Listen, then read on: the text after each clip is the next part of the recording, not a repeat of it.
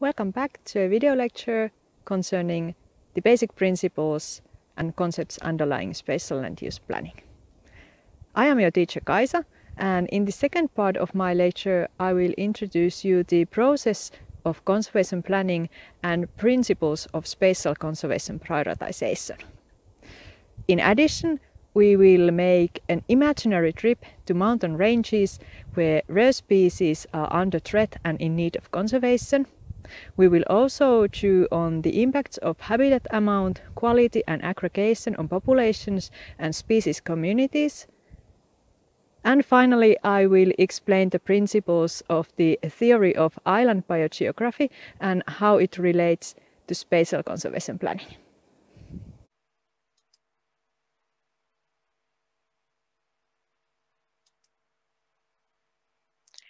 In the last part of this lecture, we had an adventure within landscape ecology and conservation biology. Now we enter the sphere of applied sciences. And in the earlier part, I encouraged you to be very specific on the scientific terminology.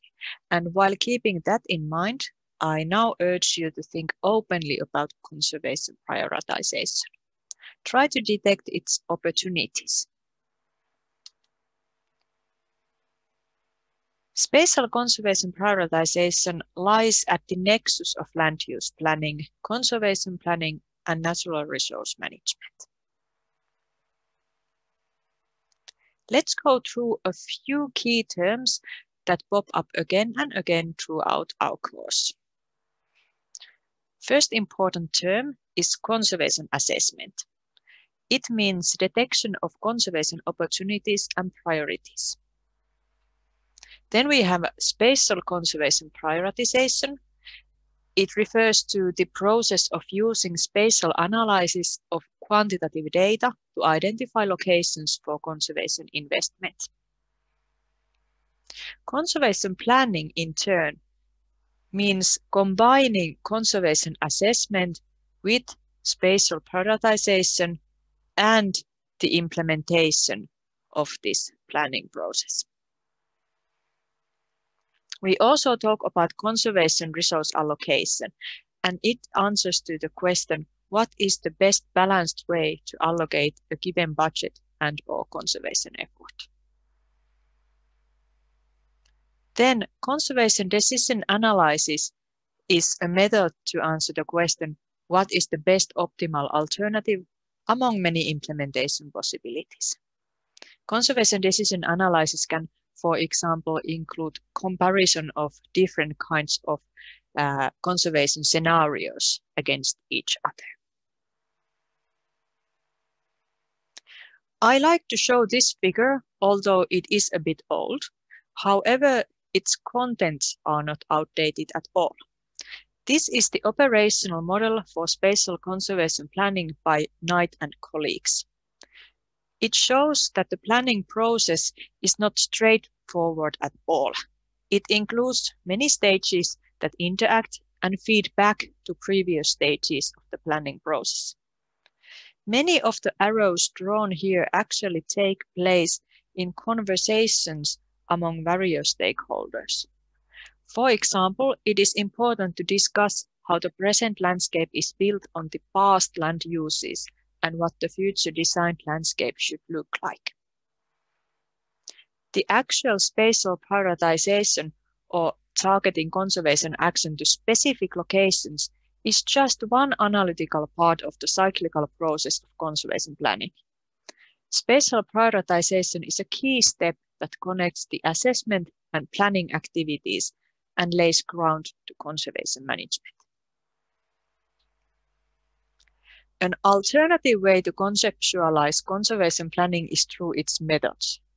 Spatial prioritization is basically one analytical tool for selecting locations with high conservation value. There are also other alternatives that do not build on the spatial information as strongly. However, it is the usage of spatial data that makes spatial prioritization a strong tool for conservation planning. The prioritization analysis can be built on various methods, so nation falls into the category of complementarity-based methods. And we will dig deeper into these analytical options later during the course. Okay, so spatial conservation prioritization identifies spatial allocation of conservation resources or conservation action. These actions can include protection, meaning reduction of loss in terms of what we wish to conserve. Maintenance, to maintain favorable conditions, typically for biodiversity. Management, to achieve desired conditions. Or restoration action, to return closer to past, more favorable conditions or suggestion trajectory. Also, offsetting can be planned.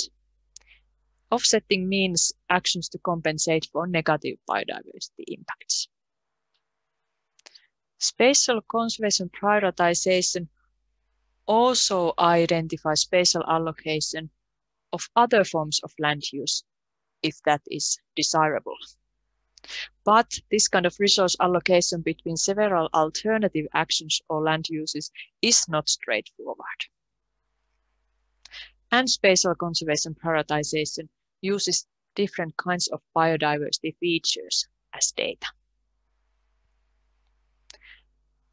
What are these biodiversity features? So in practice, they are the data layers that we feed into the analysis.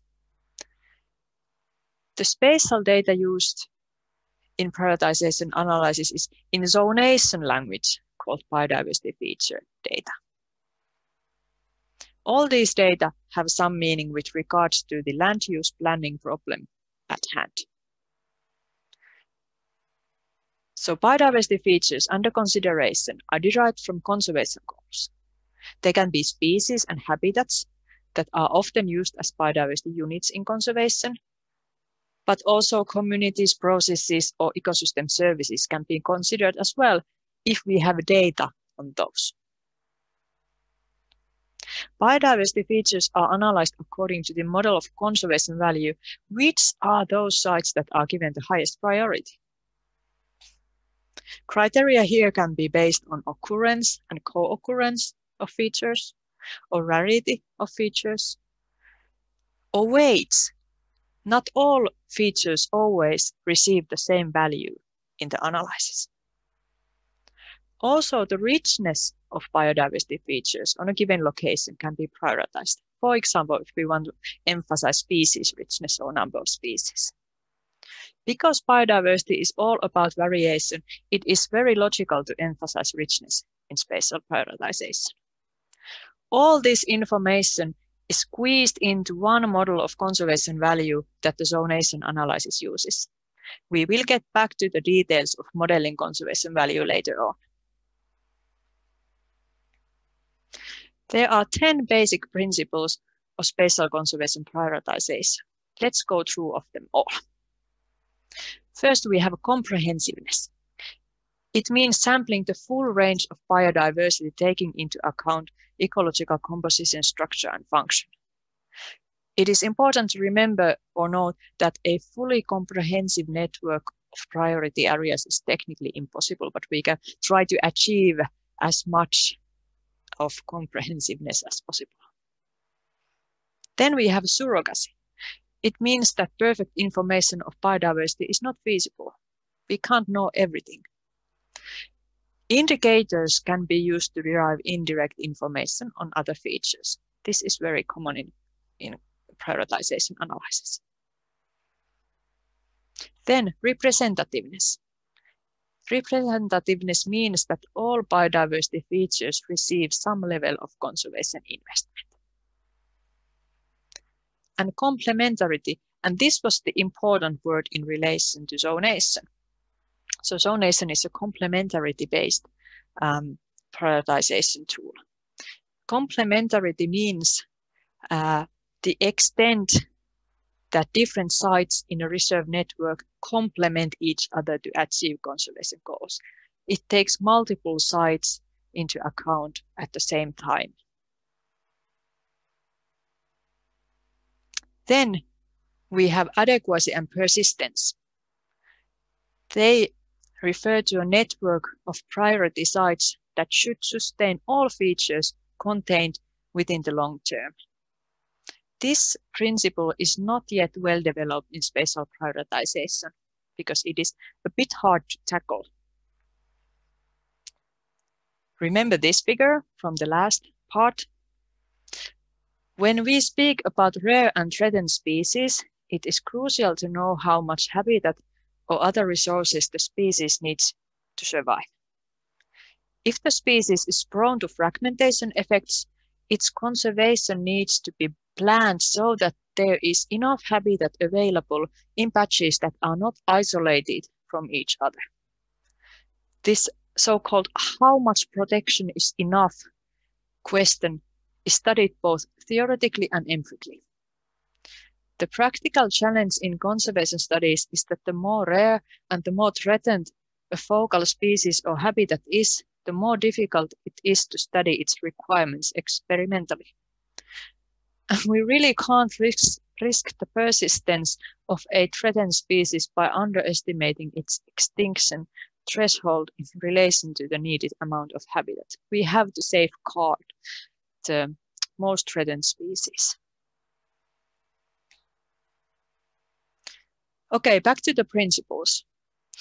The sixth principle of conservation prioritization is cost efficiency. It means that we need a network of priority sites that is comprehensive, representative, and/or adequate for least possible cost. And these costs can be measured in different terms. We can speak about direct costs, for example, land acquisition in terms of money, the monetary costs of management actions. We can also measure transaction costs, for example, identifying a negotiation with landowners. This is typically time people use for underlaying the conservation solution into practice. Then we can include opportunity costs. They are losses due to lost opportunity, for example, in terms of land uses.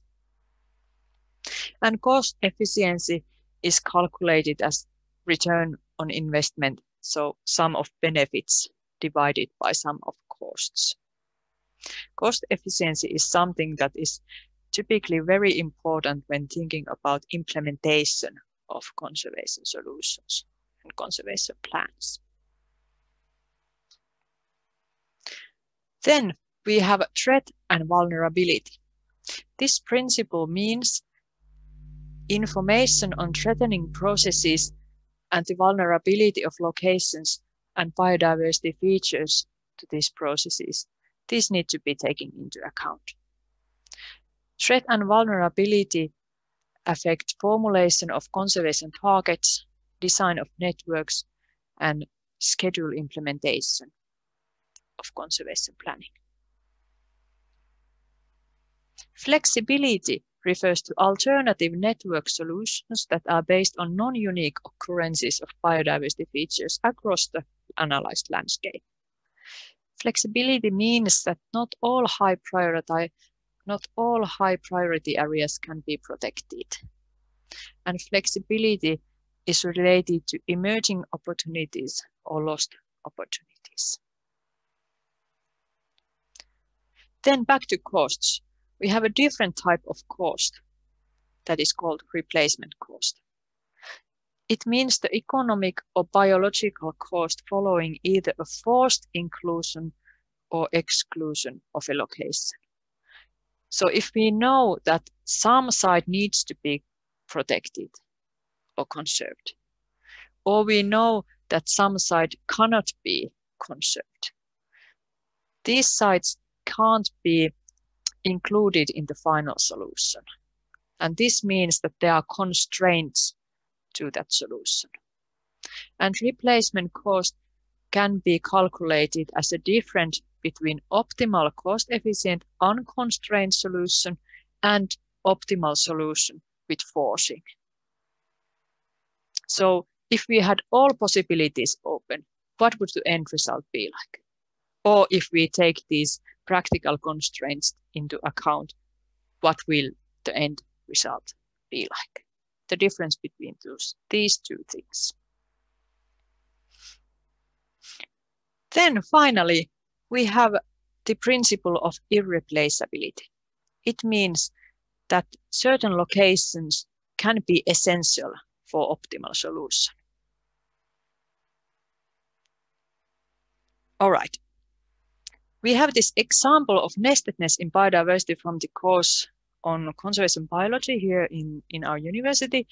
And let's think about these key principles, and especially this last one, irreplaceability, in more detail using this example as our tool. So imagine that we have 3 mountain ranges with 3 mountains in each. And species that inhabit the mountains are marked with letters. And we can calculate the diversity of species either on mountain or on mountain range level. These are respective to local and landscape level diversities and are denoted with alpha and gamma. So here we have the alpha diversity value, average species count per mountain, and here we have the gamma diversity value, how many species there are on one mountain range. So the alpha diversity is average over its mountain ranges. There are slight differences in the number of species per mountain in the ranges. But gamma is just the sum over the range. And then we can also calculate the beta diversity by dividing gamma with alpha. So which locations should we choose if we were to protect one mountain range, or if we were to protect one mountain, or if we were to protect 2 mountains from one range in order to maximize the number of protected species? Now we want to emphasize richness. Species richness is our goal here. Okay, let's stop here for a moment. Let's think a bit. We have certain information. How can we use that in order to make these conservation decisions? All right. So mountain range 2 has the highest total species richness. That would then be the range to be protected in terms of comprehensiveness, representativeness, and cost efficiency. Then the third mountain in range 1 has the highest number of species. That would be the one mountain to be protected. In the third case, the combined number of species into alternative mountain pairs in range 2 is the same. So we could choose either one of the mountain pairs. This is in line with the principles of flexibility and complementarity. Okay, but about the identities of the species, shouldn't we not take rarity into account? Now we have a different kind of objective. We want to protect the rarest species.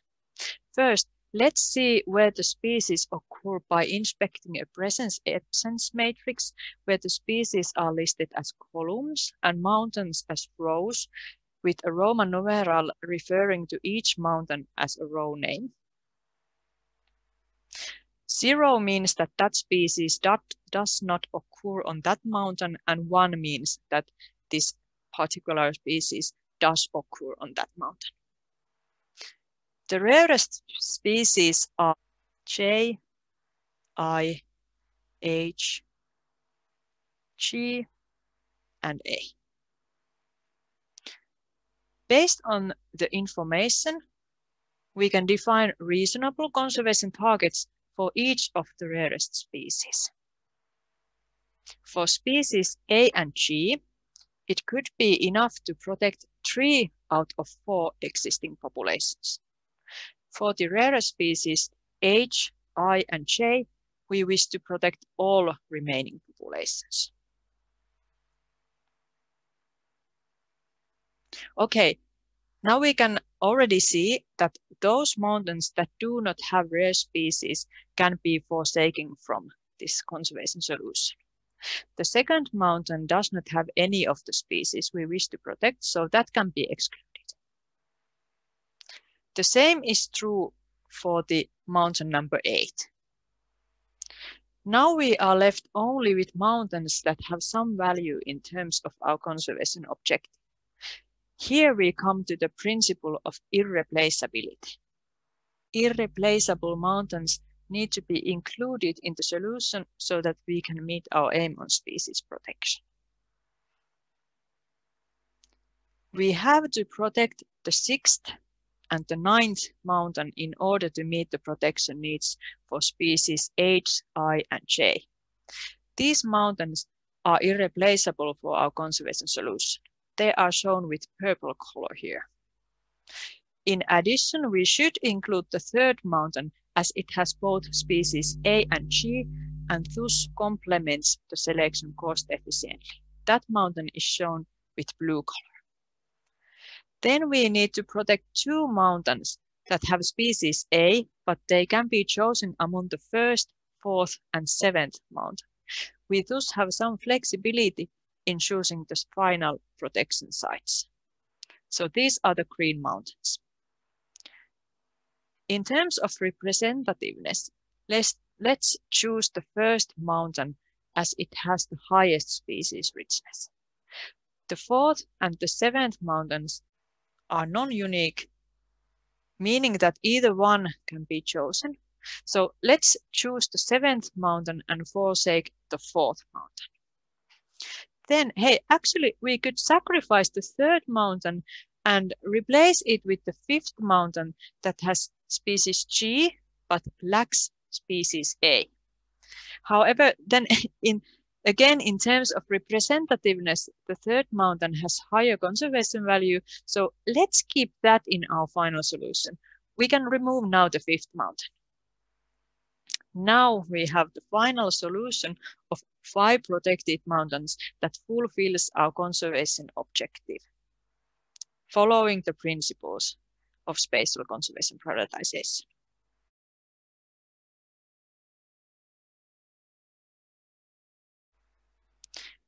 Well, this example reduces the spatial aspect into a rough categorization, as location was included only as a qualitative character here. However, the example shows how the principles of prioritization work on the biodiversity attributes allocated to specific locations.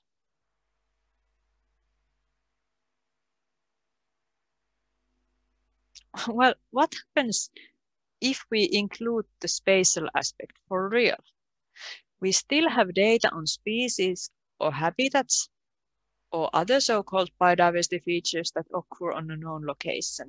But now more emphasis is given on spatial patterns.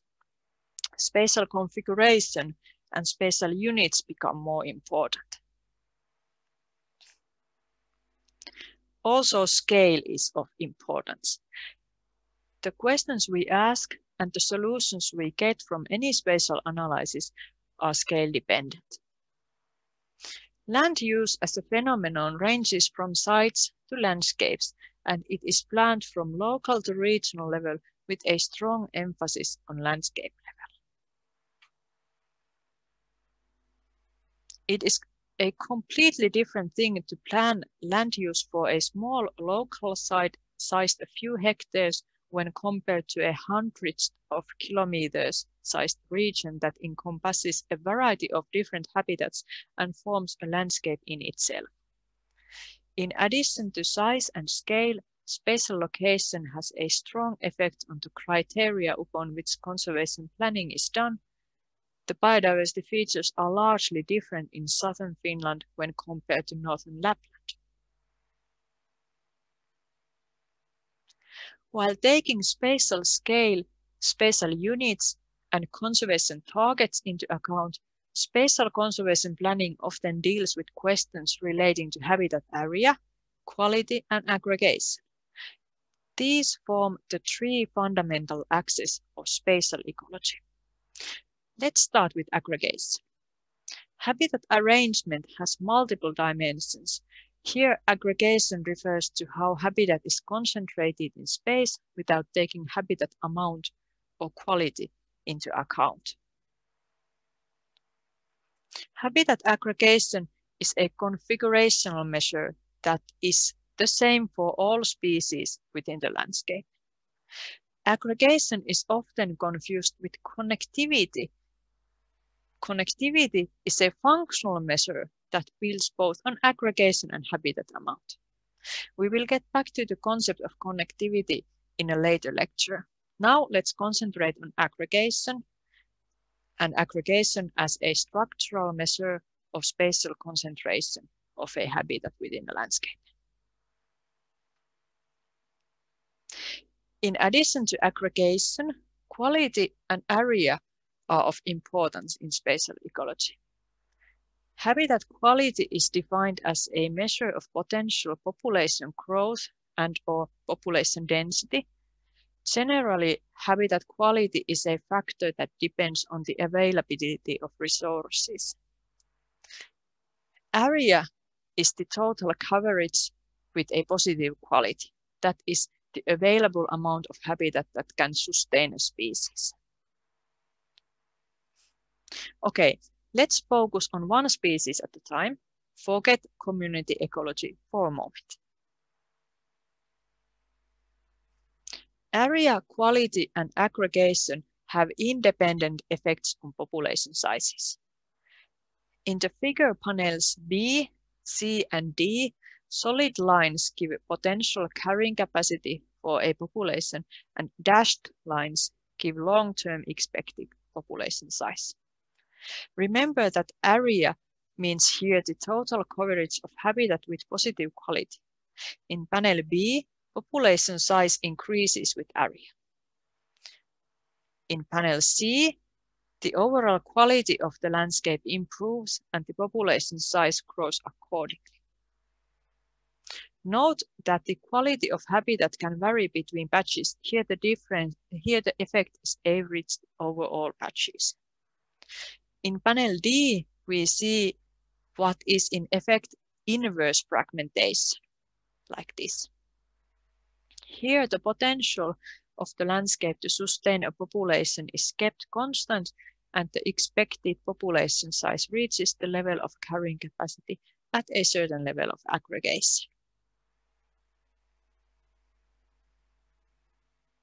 So out of the three, which are the most important factors in ecological sense?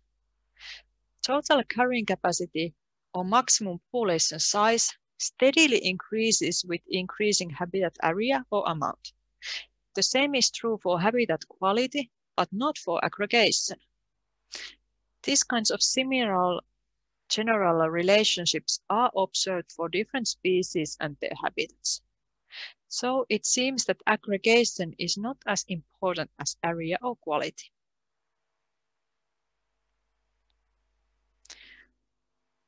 Area and quality determine the local carrying capacity of a site, and aggregation affects local dynamics. We already know that the probability of local extinction is related to population size, which often is approximated by habitat area or amount. We also know that the probability of colonization of a habitat patch is determined by its connectedness to existing populations. The late ecologist Ilkka Hanski did groundbreaking work in studying the metapopulations of the butterfly Melitea xynxia in the Åland Islands. He and his teams figured out the importance of spatial configuration of habitat to metapopulation ecology. These observations on the impacts of habitat area, quality, and aggregation all have practical implications on conservation action. The key conclusion here is that unless isolation of habitat patches is known to be the main constraint for a particular species and its persistence, more effort should be given to increasing total habitat amount and quality. How then do these three fundamental factors relate to species communities? The answer is not straightforward as requirements of different species vary. Quality is often defined in terms of freedom from human influence, but this so-called naturalness is tedious to measure for species communities in a sensible way, as some species benefit from human-induced disturbance, while others suffer from it. No universal causality is observed between habitat aggregation and species diversity. However, the effect of area on species richness is most strongly established. We know from empirical studies that species richness increases with the size of the examined area. The positive nonlinear relationship between increasing area and species richness has been detected both in studies focusing on a single habitat type and in studies that map entire landscape with several habitats. Let's draw the species area curve. It looks like this. The relationship can also be linearized using a logarithmic transformation. In general, area has a strong impact on the number of species or species richness. What if we scale up even further? The theory of island biogeography is among the most prominent ecological theories. It was formulated to explain the species area relationship. The theory builds on observations that species richness on islands tend to remain roughly constant over time, despite species turnover. That is, the community composition changes, but the overall number of species stays the same. To explain this, MacArthur and Wilson assumed that there is a dynamic equilibrium between new species coming to an island and old species dying out. In other words, immigration would bring new species to an island at the same rate as local extinction would remove species from that island. Let's see how this theory can be visualized. First, here we are relating the number of species present on an island with the rate of change in the number of species. The theory assumes that the extinction rate is higher when there are more species present. This results in a higher rate of change in species richness.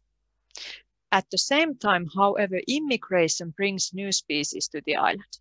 Hypothetically, the immigration rate is higher on islands with less species present, as in these cases it is more easy for species to become established on that island.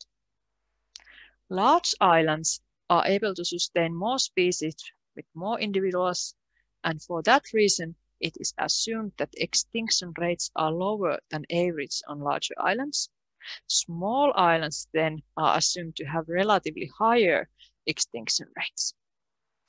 The location of the island is important as well. Far away islands receive less immigration than average as they are distant from the sources of species. Here the main source of immigrating species is a continent, and being far generally refers to an increasing distance between the island and a continent.